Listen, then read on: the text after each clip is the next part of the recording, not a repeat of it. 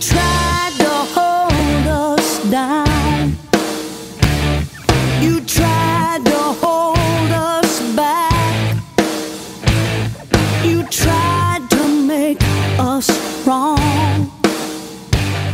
You tried to make us crack.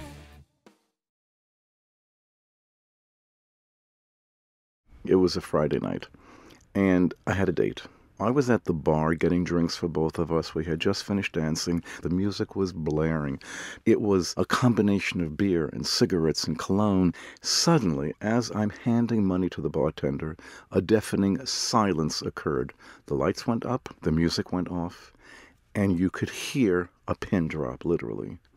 My boyfriend rushed in from the dance floor. He walked over and said, "Put the drinks down, let's leave." We go out into Christopher Street, and there are what look like 100 police cars all facing the entrance, and crowds of people looking at us. The kids coming out of the Stonewall, the onlookers, the police, everyone was just kind of standing there. It was not a riot in the sense of people breaking furniture and police hitting people over the head. It was just an enormous crowd of people. And then the police started to say, "Okay, everyone leave." And the drag queens, they're the ones who said to the police, "We're not leaving." And they formed a chorus line outside in front of the bar. And they stood there dancing in the street. They were all Puerto Rican drag queens and Irish cops. It was a funny confrontation. When we came back on Saturday night, we stood there on the street and held hands and kissed, something we would never have done 3 days earlier. It made me feel wonderful. I stood there with chills. It was like when you're watching a parade and the flag goes by and, you see something you're so proud of and you see your troops and you get that chill inside of you. I got a chill. I got a chill seeing guys on the street holding hands and kissing. And in the week that followed, I got phone calls from relatives, cousins, my brother, my aunt. "We're just calling to find out if you're okay. We know you go to places like this. We want to make sure you're all right." That means they knew all along. It's like I was wearing a sign on my back. They knew. We never discussed it. I never once had to say to anyone in my family, "I'm gay." How did you feel about yourself between the beginning of Stonewall and after Stonewall? Did you feel that you were a different person? No, I didn't feel that I was a different person. I was the same me. I was a homosexual person coming from an old-fashioned Jewish neighborhood, living in Greenwich Village on my own. I felt the same. I felt comfortable. But I felt the world now is more comfortable with me. And Stonewall did that for me. You wanted to see us cry. You wanted to see us leave. You didn't count on the tide. You didn't count on the pride. I've always been the kind of woman who was a baby person, and I always wanted babies, surrounded myself with babies as a little kid. And also as a little kid, I had an awareness of being a lesbian really quite young. So I sort of shelved motherhood.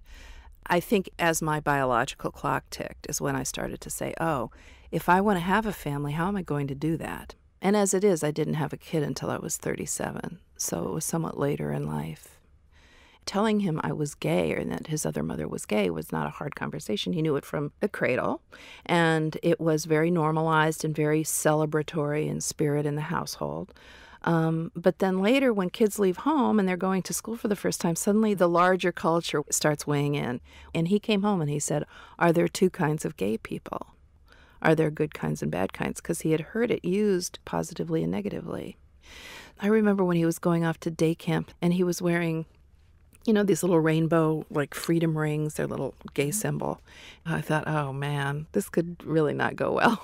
And I was trying to rehearse with him and not say, you can't wear those to camp, someone will beat you up. So I said, what if someone asks you what your rainbow rings mean? What will you say? And he said, I'll say they mean gay pride. And I said, well, that's good, and then what if they ask you if you're gay? And he stopped walking and he said, well, I'll say yes, because you are. So I am too. And I said, well, you know, you're not necessarily like Grammy. She's not gay, but I am, and she was my mom. And so you might be different from me, but you don't know that yet. Once when he was still little enough that he was sitting in the back seat of the car in the car seat, and we were driving somewhere, and he goes, Mom, we're lesbians, right? I'm like, oh, wait, no, not actually, no. And then later on, he sort of came out of the closet. He said, I'm not gay or straight, I'm a bachelor. He was like 8. And I said, okay, well, that'll do for now. I feel like LGBT people are really changing what families can look like. It's been really exciting to watch kids come of age, and instead of us saying how it is for them, they're telling us what's good for them. That's been a blast. You didn't count on me.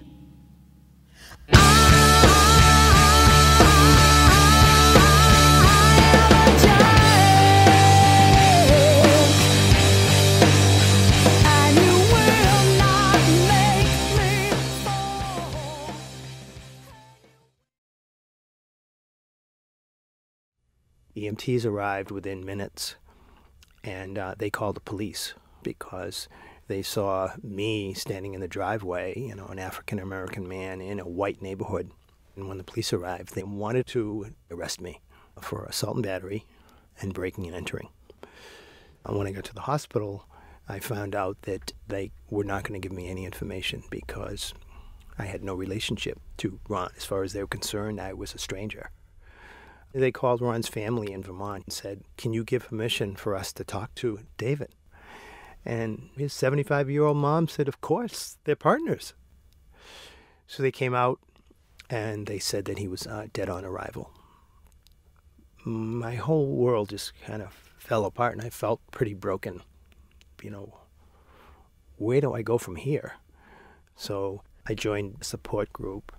One meeting in walked a man.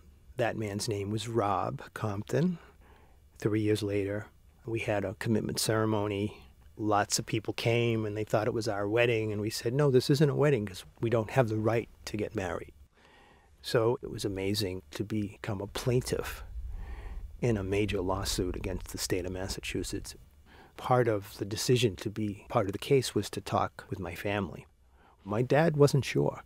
All of a sudden, his only son is going to become this prominent, out, gay, black man.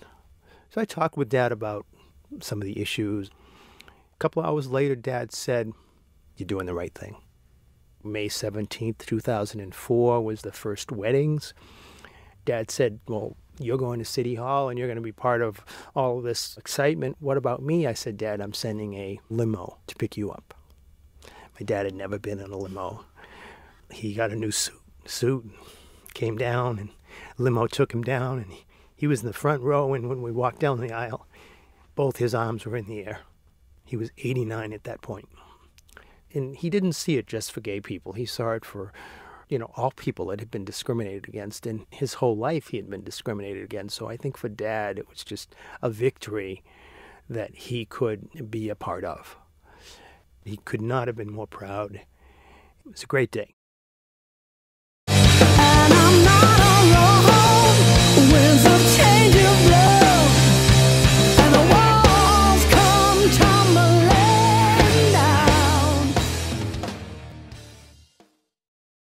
I was at a recruiting event, and I had my cell phone. I put it in the little Marine Corps Hummer that we had. And one of the other recruiters, a staff sergeant, went through my cell phone and saw some of the text messages that I had to my boyfriend. The atmosphere at the office just changed from that point on. So I wrote a letter to my commanding officer saying, I'm gay. And the sergeant major basically said, you're not gay, it's a phase, you need to go through counseling. They sent me home. I couldn't show up for work for my safety, which I wasn't really concerned with because I can handle my own. But when you want to do something that badly, and you've put 5 years of blood, sweat, and tears into it, and then all of a sudden it's not really an option for you anymore. It's a hard thing to take. On my discharge paperwork, it says RE4, and that means that I'm never, ever allowed to be in the military again, which sucks. I mean, if I could go back, I would. How has your family responded? Well, my family didn't find out I was gay until after I was discharged. I kept playing this role as if I was still in the Marine Corps. My dad and my stepmother decided that something was wrong, so they decided to take a trip out here. At the time, I had a boyfriend, and I was like, well, if I'm going to come out, I guess now's as good a time as any to do it. I said, I got out of the Marine Corps because I was gay. And my dad said, yeah? That's his answer to everything. I'm like, Dad, it's raining outside. Yeah? So it was assuring. I was happy about that. And my life changed dramatically when I got out. I'm able to hang out with my boyfriend and hold hands walking down the street. Mm-hmm. Obviously, I'm very disappointed that I can't serve, but my feelings toward the military really didn't change. It's just being equal is something that I think everyone deserves. And obviously, we have a long way to go. And I've learned from my mistakes. Pick myself up off the floor. I have learned just what it takes. My second year at Rutgers, I came out of the closet and got involved in the gay organization at school.